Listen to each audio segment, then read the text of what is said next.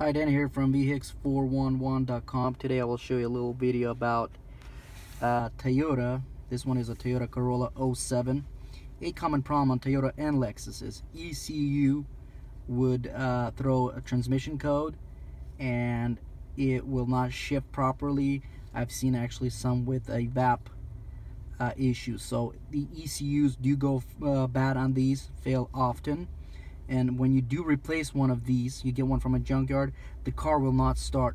I have a video, actually several videos. One of them, some of the older ones, you can actually swap the EPROMs from one to another.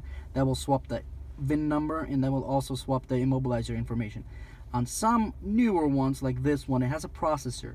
You will not be able to swap the EPROMs. Processor is super hard to swap, so don't even try. I have a video on how to program. What you do is just install a new or a used ECU in the car, 30 minutes.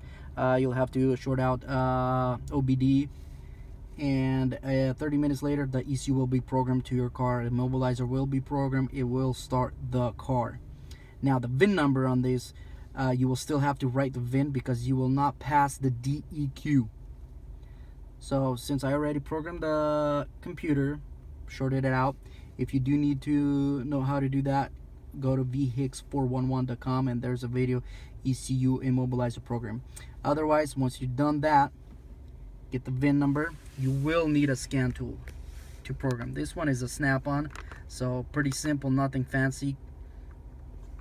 You will go to VIN read write, and once you're programming, it will not program if the car is running. So when it says ignition on, make sure it's in the ignition on. I already did the programming of this VIN number, but I will show you that you can just read off the VIN, matches my VIN now, it's good to go. Otherwise, when you do VIN read and write,